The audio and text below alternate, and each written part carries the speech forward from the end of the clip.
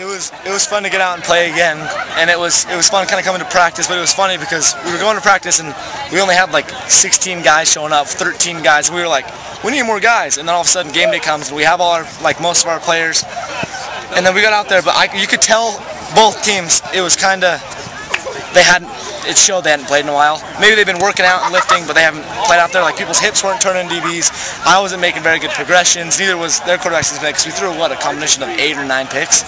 There's fumbles, and it was fun to get out there again, let me tell you. It was fun to get out and play against some of the best. Their DBs were very good. Ours were great. I think it showed in the amount of interceptions and bat downs. They were big inside. Everybody was jawing off a little bit, having a little fun, but overall, I loved the experience. It was fun to get out there again and perform. Offensively, you guys kind of struggled in the first half, but you guys got going in the second half. Was that just getting your guys' legs underneath you guys and, you know, knowing what you guys need to do? Reading coverages and throws felt awkward until we had this 2-minute drive to close the second half. And then from there, rhythm started and my ball felt good.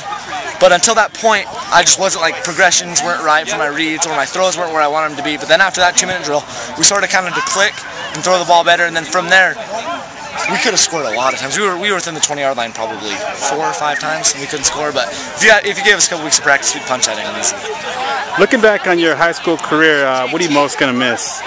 I'm going to smash my team, playing ball, showing up every day, and seeing my brothers in their helmets and pads, seeing them getting ready to go to battle with me, the experiences we shared, the meals we ate, the state championship we won.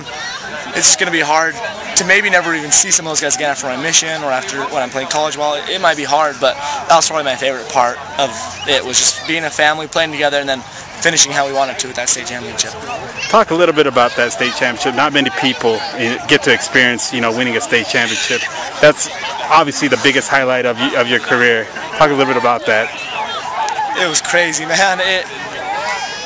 We've been rolling through playoffs. We've been in by 30 every game, and then all of a sudden we started to hit that wall in the Mountain Crest game where we realized that all the adversity we kind of hit with our coach being fired, games being taken away, everything, we kind of hit a wall, which was the hardest wall we'd hit so far.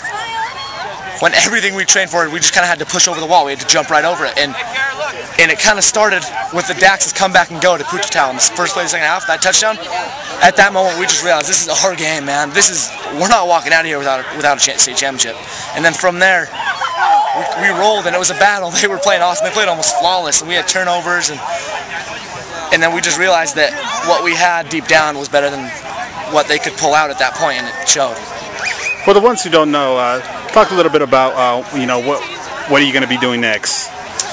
I will serve a mission coming up in the fall, and then after that, I'm planning on playing at Snow College, or if I get a minute, I'm going to play Ivy League football out at Harvard or Yale. That's the plan.